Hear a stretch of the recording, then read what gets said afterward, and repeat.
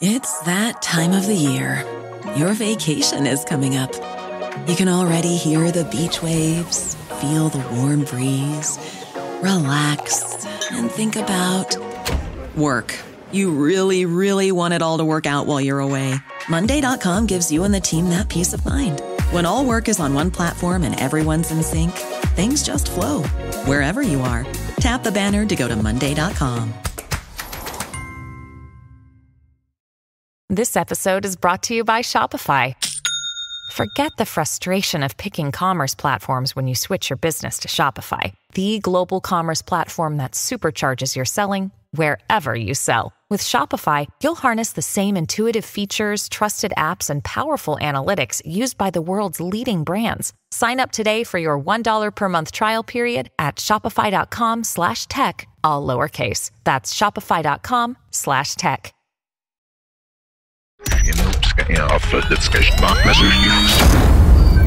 Beware the Redwood Bureau, a secret organization which captures and researches creatures and objects that defy explanation. Their reckless procedures have led to countless innocent lives lost. I am Agent Conroy. I worked for the Redwood Bureau, but I have escaped them to leak their reports to the unsuspecting public. You have the right to know.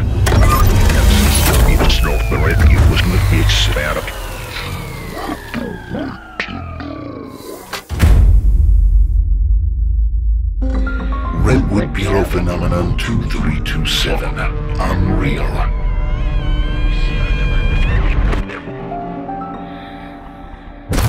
RBP report 2327 initiated.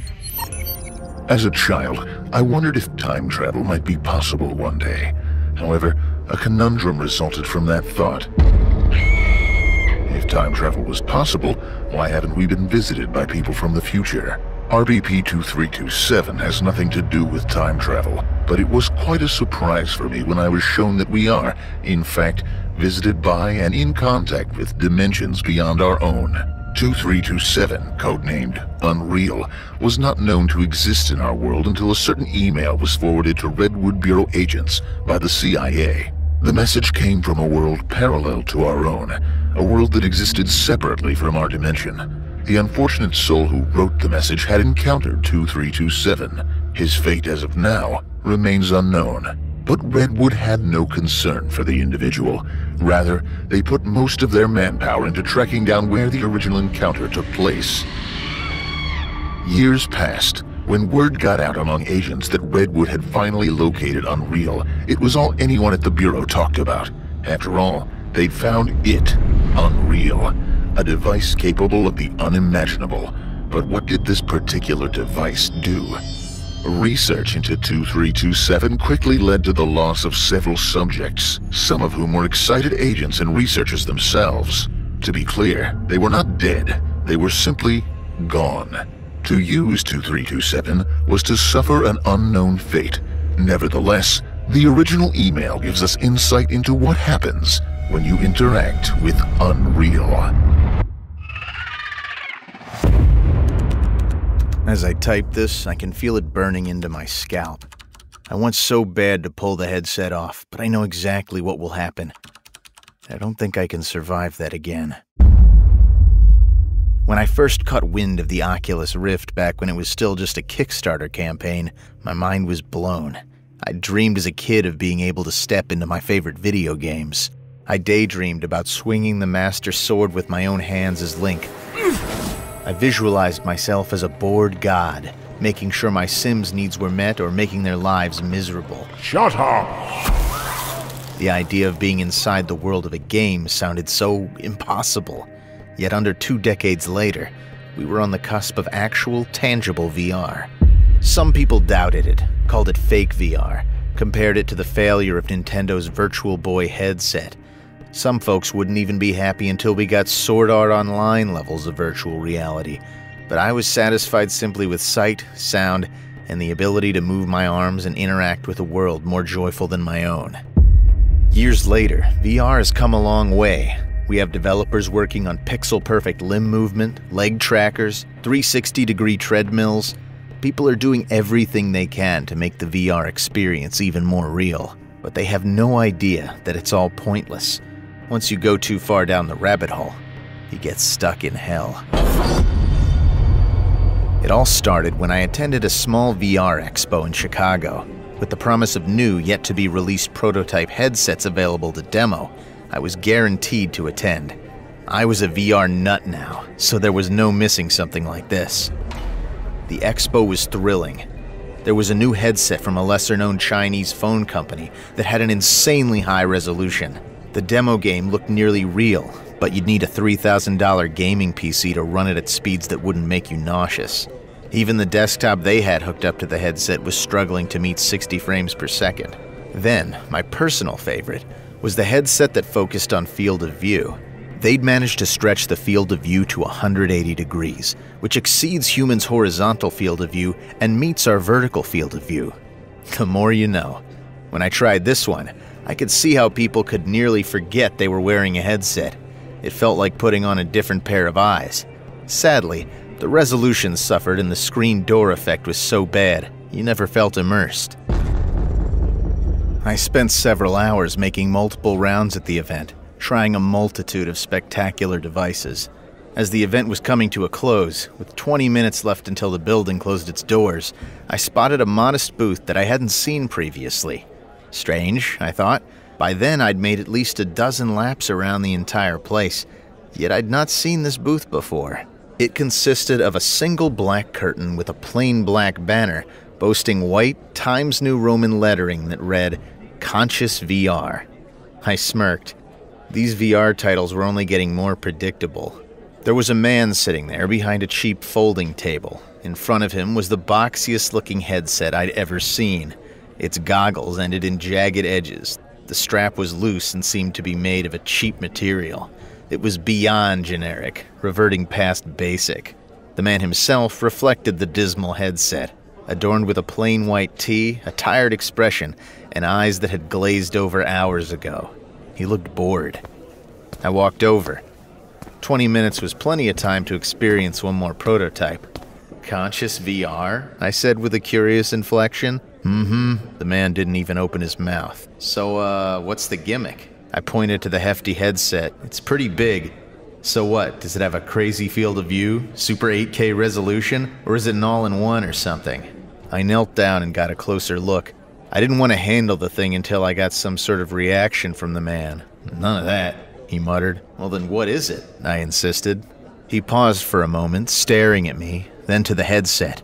Without looking back at me, he simply said, "Wakes you up." I sneered. "What is that supposed to mean? Like a cup of coffee?" I could certainly believe that a VR game or device could be designed to get your blood pumping, so I wasn't too skeptical. "Well, how tired are you?" he asked, emotion still vacant in his words. I was getting impatient. Reaching my hands out to the headset, I looked toward the man. He nodded, granting me silent, though unenthusiastic permission. The thing was heavier than it looked. Must have weighed 12 pounds at least.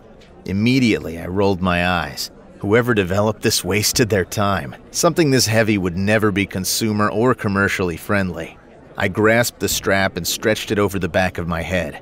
Then, I laid the goggles on my forehead, struggling to find a means to adjust the tightness of it around my head before I blinded myself with it. But I couldn't find anything. No way to tighten the straps, no knob to adjust the forward position of the goggles. Nothing. "You'll need to hold it," I heard the man say, seemingly seconds away from a deep yawn. "Seriously? A headset you have to hold? There goes any hope of innovative or even enjoyable gameplay you could get out of it." With a sigh, I did as he instructed me. I held it at a position as comfortable as the awkward device would allow. The screen was black. "Is it on?" I asked. There was no reply. This guy was starting to piss me off. "Is there a button I need to press?" Still silence. Forget it. I wasn't going to stand there and be made a fool of by someone who should have been there to sell me on their idea. I yanked off the headset. I immediately fell backward onto the ground, breathless. Everything was black. In every direction, up, down, left, right. It was all blackness. A perfect dark that did not sway or falter. A black this flawless was unnatural, unnerving. I began to panic. I could feel my breathing speeding up and becoming more shallow. It was a struggle to pick myself back up and remain on two legs, as I couldn't see anything to balance myself with. No frame of reference. And when I was standing again, I attempted to look at my hands. There was nothing. I screamed. But the blackness seemed to swallow the sound, if there ever was a sound. I couldn't be sure. Was I blind? Was I deaf? Was I dead? I kept reaching up to pull off the headset, which I could have sworn I already did, but I felt nothing but my hair and skin. At least I was still there. Then the electricity came. A deep, sharp, stinging pain that ran through me from top to bottom like a bolt of lightning. This was pain so intense that all other thought left my mind, and though I couldn't see it, I felt the dribble of saliva flooding out of my mouth like some tased criminal suspect. When I woke up, my entire body was asleep, 1,000 needles per square inch of my flesh. My vision had returned, the headset was gone, and I lay there on the floor of the event building alone. I sat up awkwardly, the needles slowly fading. My head was a mess of agony and confusion. The building was empty now. Had everyone left me there while packing up and leaving? Why would they do that? Had I passed out and no one cared? I picked myself up and carried myself to the glass front doors. For some reason, they weren't locked and I was able to leave without a problem. Groggily, I made my way back to my hotel room. I had a plane to catch in the morning and I had no way of knowing what time it was because the numbers on my phone were too blurry to read. How I made it back to my hotel bed alive, or at all, was a surprise.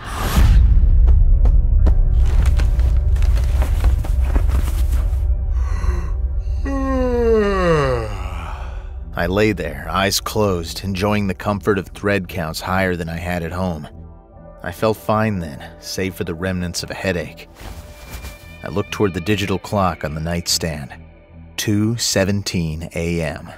The journey back to the hotel certainly didn't take more than half an hour, so I must have been unconscious for a while. Even so, I was extremely tired. I found it difficult to keep my eyelids open, and raising my arms was a skirmish against my own body. So, with some effort, I adjusted my pillow and shut my eyes. But sleep did not come. Something was keeping me up. At first, I thought it was the headache. But it soon became clear to me that the headache wasn't actually a headache.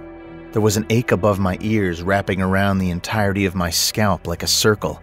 I could feel something there, something that hurt the longer it remained on me. For a moment, I assumed the heavy headset had left a sore spot around my entire head. Naturally, I reached up to feel the source of my discomfort. My eyes flew open and taut. They began to water, quickly swelling to a point where tears flowed down my face. What my fingers came into contact with was not a sore on my flesh, but a cloth mesh. It was the same kind of material that headset had been made of. I shot up and began to scour my own face with my hands, feeling immediately a bulky apparatus in front of my eyes, in front of my own vision, and somehow I didn't see it. Choking on my saliva, I yanked at the strap and clasped at the thing in front of my eyes, raising it above my head. In a sudden transition, the world around me changed. The hotel room disappeared as the apparatus came off. Around me instead was my own bedroom, my wife sleeping soundly at my side, though I remembered her having blonde hair, not auburn. The morning sun burned my retinas through the glass pane, but I remembered that window being on the opposite side of the room. Shivering, I looked down at my hands. Lying within their grasp sat a jet-black device. It wasn't the same device as the Conscious VR headset that I had expected. This was more sleek, quite a bit lighter, and with a more professional design sense applied to it. My eyes strained to open wider, ready to come apart at the seams. Honey, did you really wear that to bed? I turned sharply. My wife stretched herself awake and had greeted me with a reference to this device that I thought I'd never seen before. What? No, I... Speaking was difficult. My throat was dry and trembled even more than my exterior. You always wake up acting weird when you go to bed with that. I told you to stop. It can't be good for your mind. She climbed out of bed with a yawn and made her way to the bathroom. Yet I recalled the bathroom entrance being in the hallway. I took the opportunity to re-examine the headset. It looked typical. A strap, some adjustment knobs, some sort of softer-than-foam material applied to the inside of the goggles. If anything, it just seemed like a consumer-perfected version of a VR headset. But then, I turned it about to see the lenses. There weren't any lenses. Rather, there in the middle of the top of the goggles sat a metal connector, a dongle of some kind, similar in shape to a USB Type-C. My mouth was agape. I reached out, touching the connector. There was some sort of brownish-red residue on it. Is that blood? Instinctively, my hand flew up to my forehead where the goggles would have met my face. A chill ran down my spine. My fingers met a small hole that perfectly matched the shape of the dongle. I must have sat there, thoughtless and silent for a while, because the next thing I knew, my wife stood nervously at the bathroom door in a robe. Henry? Henry, is it happening again? Eyes watering, my gaze slowly met hers. I failed to blink, and I swear for a brief moment I forgot how to breathe. In a sort of shell shock, I watched my wife pick up her phone and dial an ambulance. I was taken to the hospital. An exasperated doctor looked over my eyes and forehead thoroughly with a minuscule flashlight. Henry, you were in here just last week. I told you to take a break from that headset. My mouth didn't budge. I had nothing to say. Yes, okay, you see, your excessive use is causing a blood leak. While not usually fatal, it can cause disorientation and even seizures. I stared down at my hands. For some reason, all I could do was listen and count my fingers. 1, 2, 3, 4. I want you to stay here tonight while we monitor your brain activity. 5, 6, 7. Are you listening, Henry? We'll keep an eye on you, but when you leave in the next couple of days, promise me you take a break from that thing. And by God, don't go to bed with it. 8, 9, 10. The doctor spoke to my wife just outside the room. A nurse came in to apply some monitors to my head and temples. She let me know that if I felt a seizure coming on or if I just didn't feel right, I simply needed to press this red button next to the bed. My wife came in, kissed me, cried a bit, told me to get better. Then she left. That night, the hospital was quiet, but I lay awake, trying to figure this out. Was this reality? Had I come back to the real world from some sort of hyper-realistic escapism? If this was the real world, why didn't I remember it? Sure, for the most part my wife was the same, our house was the same, the decorations were the same. The only big difference was the headset. I never remembered a headset like this existing. I didn't recall having surgery to implant an insertion point in my skull. This world was like the one I remembered, but only slightly different. My mind raced. I was beginning to wear myself down. Maybe I was overreacting to this. After all, if everything was essentially the same besides the technology of some weird headset, maybe I was worrying about nothing. I'd just go home, live my life as usual, and stop worrying my wife by using that damned headset so much. I winced. My temples throbbed. Were they sending some sort of current through these monitors? I reached up to feel them, and my heart seemed to stop. Cloth. A strap. Another headset. Tremors flooded me as I lowered my hands. This time I was too terrified to immediately rip off the apparatus. I was not prepared for another transition, another revelation showing me that not even this was real. I was still in yet another virtual world. I swallowed hard, but nothing went down. My throat was drier than ever. I didn't want to do it, but I knew I had to. If I didn't reach up and pull off this headset, I would only live on not knowing, living a lie. Steadily, 1 inch at a time, my hands moved in unison up the straps that I was now fully aware of. These were thinner, yet somehow sturdier than the last. It came off more easily. I kept my eyes shut tight and only opened them slowly once the headset was off entirely. It took a moment for my eyes to adjust to the brightness of the room I was in. Once I came to, I could make out a large auditorium full of hundreds of people.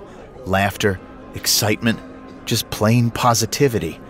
If I had to guess, It was an expo, but a much larger one than the one I had attended with the Conscious VR booth.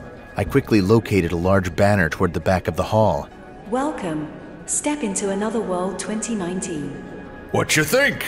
An ecstatic voice nearly shouted in front of me. Huh? I managed to say. I looked ahead of me. I was holding the headset, which consisted of a thin white strap and a small rectangular box. A far cry from the goggle shape I was used to. The Cubic is great, huh? It's the smallest extraneous world device on the market. The guy was short but built. He obviously took care of himself and was very excited about his product. Well, it's not on the market yet, but obviously we're gonna make some waves, right? Extraneous world? Is that what they called VR here? Once again, my breathing became troublesome and stressed. This world already seemed far more different compared to the last shift. People wore hairstyles that seemed out of place to me. Several other people walked around with IVs coming from stylized backpacks and implemented into their wrists like this world's version of vaping. A woman walked in with a species of animal I didn't recognize. Without a word, I handed the device back to him and walked away. I exited the event, searched for my wallet, and thankfully found a key card with information to my hotel room.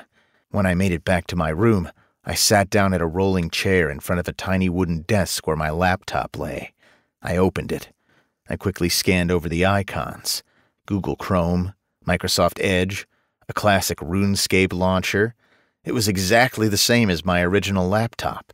The brands were the same, the icon positions were the same, even the classic RuneScape played identically to what I remembered.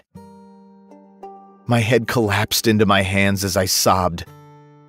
I wanted to scream, yet I sat convulsing in tears, because it didn't matter that the differences still weren't major, because it didn't matter that I could probably pick up the phone and still hear from my very same loving wife. I cried because I had absolutely no idea what original meant anymore. I cried because, as my face sat in the palm of my hands in a puddle of my own tears, I could feel yet more cloth mesh around my head. Another strap, another headset, another fake world. I haven't shifted worlds again. I'm still in the last one, noticing more and more differences than I had before. That new Nintendo console I'd purchased a month ago, it hasn't released yet here. The Pomeranian puppy I bought my kid for their birthday, it's a German Shepherd now. But worst of all, I noticed the first major difference within one of these shifts when I flew back home. My daughter, our 5-year-old little girl who begged for a puppy and a bunk bed so that her friends would have a place to sleep during sleepovers, she wasn't our daughter anymore. She was now a 14-year-old he. I still feel the same love and adoration as I should, but the effects this has had on my psyche only grow, even as I continue to ignore the ache of the strap around my head. It burns, it throbs, it stings every second of every day. I can feel the pain of it. I can feel it indenting itself into my flesh on the other side. Every sore sensation screams at me to pull the headset off. But I'm too afraid, because I know things will get different. My definition of real will only drift further away. I don't think I can handle it again, even though I know beyond this headset there will be another, and another, and yet another. And I'm afraid that with each removed headset, I place myself closer to a more hellish reality, a reality closer to the truth, a reality where my son doesn't actually exist, a reality where I'm alone, bedridden, diseased, paralyzed, or worse. Maybe a fake world isn't the worst one to live in. I just wish it didn't hurt so much. This episode is sponsored by June's Journey. Attention all mystery lovers. Dive into the captivating world of June's Journey, the hidden object game that will awaken your inner detective. Join June Parker on her quest to uncover the shocking truth behind her sister's murder in the glamorous 1920s. I'm a couple of chapters in, and I love unlocking new pieces to the mystery after each hidden item search. The beautifully detailed scenes, from New York's finest parlors to the charming sidewalks of Paris, make the experience truly immersive. As you progress, you'll also get to build and customize your very own island estate, complete with stunning gardens and luxurious buildings. Gather compelling evidence, decipher cleverly hidden clues, and unravel the dark secrets of the Parker family. Each twist and turn will keep you on the edge of your seat, eager to crack the case. Cooperate or compete against other players in the Detective Club, and you'll even get a chance to play in a detective league to test your skills. Are you ready to jump back in time, detectives? Download June's Journey for free today in iOS and Android.